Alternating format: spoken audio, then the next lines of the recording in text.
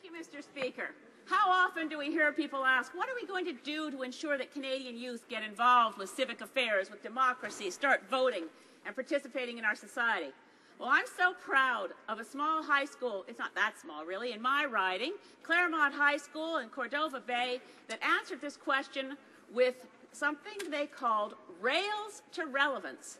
And the Global Studies program there decided to offer for students in grade 11 the chance to take the train from Vancouver all the way to Ottawa, learn about the country on the way. I was on board and doing onboard seminars with my friend from the NDP, our local MLA, Lana Popham.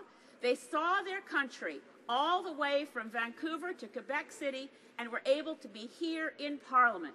And in Parliament, I'm grateful to my colleagues, the Minister of Citizenship and Immigration, the Leader of the Official Opposition and the Leader of the Liberal Party for meeting with these wonderful students.